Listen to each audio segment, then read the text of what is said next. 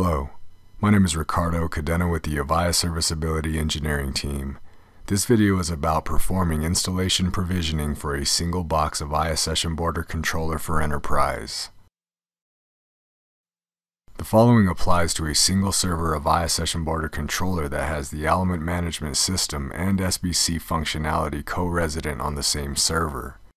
Tasks shown in this video are performed on a Dell R210-2 server. To perform initial provisioning of a single box configuration, first connect a laptop to the server using a null modem cable. A connection may be established to a server prior to booting or to a server that has already booted. Our server is powered after making our serial connection and launching our terminal emulator. We use PuTTY for our serial communications, specifying the correct serial port connection, setting the speed or baud to 19,200, data bits to 8, stop bits to 1, and parity to none. Please note that our use of this tool does not signify a recommendation from or endorsement by Avaya. We include the boot process for reference purposes.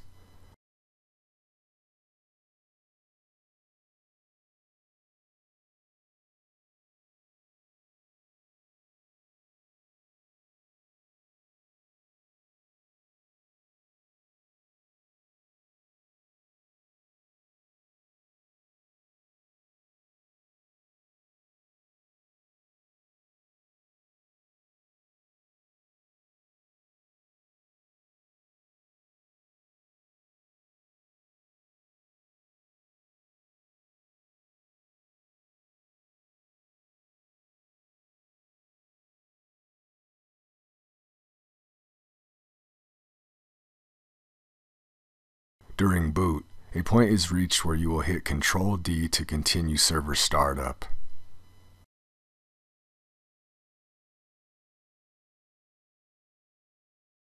After continuing, you reach a point where you hit Enter to continue in configuration mode.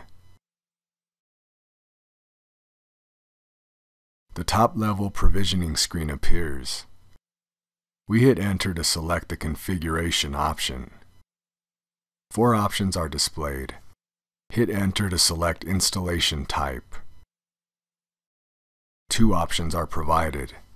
For a single box configuration, select the second option, which specifies that the EMS and SBC functionality will be provided by the same server. Hit Enter to accept the installation type. You are returned to the previous menu, however now you see the EMS plus UC-Sec appliance configuration option.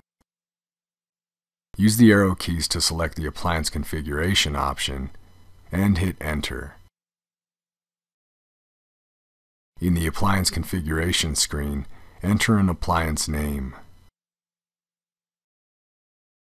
Optionally, enter a domain suffix. Provide a list of DNS servers. Multiple entries must be separated by commas and without spaces. Specify an NTP server IP address. If not changed or if not available, time will be manually configured. Select OK. You are returned to the configuration menu. Now use the arrow keys to select the Management Interface Setup option and hit Enter. In the Management Interface Setup menu, specify the management device or interface. The default M1 option is recommended. Enter the management IP address.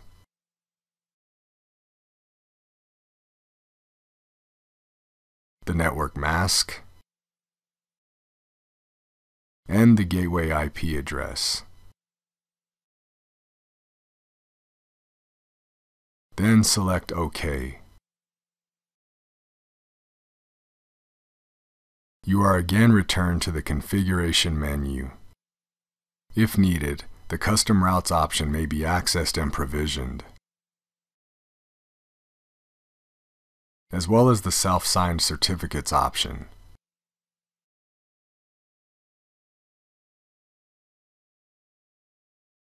If unused, SBC operation is unaffected. Use the Tab key to select Back, then hit Enter. You are taken to the top-level menu. The UCSec Operations option provides access to a factory reset option. After completing the initial provisioning configuration, tab to select Done, and hit Enter. A script is activated that provisions the SBC with the information provided in the previous steps. If an NTP server connection cannot be established, you can reattempt a connection, change the server IP address, or manually configure the date and time. We select 3 to set the time manually. After the NTP server is automatically set back to the local IP address, you must hit Enter to manually configure the date and time. Use Tab to navigate between fields, and the arrow keys to change field values. Select OK after setting the date. Select OK again after setting the time. After setting the time and generating a self-signed certificate, you must configure the root password. Do note the password requirements. Next, configure the ipcs user password. The same password requirements apply. After the passwords are successfully configured, the provisioning continues.